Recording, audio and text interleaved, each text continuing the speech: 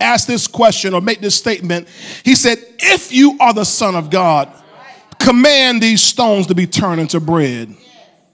So he questioned his sonship. Are y'all hearing this here? But remember what we talked about from verse 11.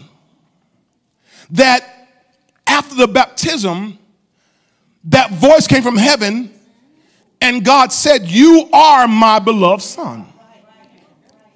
Y'all better catch this. So God spoke and declared Jesus' sonship. So when the devil comes in the wilderness to tempt Jesus about his sonship, he already has a word in him. In other words, God gave Jesus the answer to the test before Satan brought the test.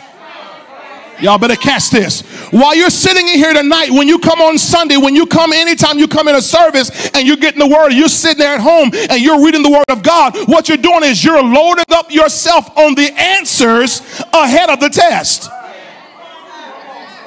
Y'all got to catch that. Y'all got to catch that. Some Christians make the mistake of only reading the Bible when they're in the test.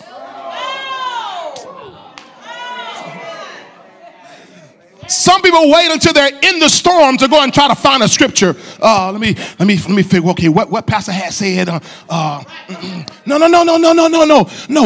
The way God works is if you are a student of the Word of God, if you are in the right kind of place and have the right kind of mindset, He loads you up with all the answers prior to the test.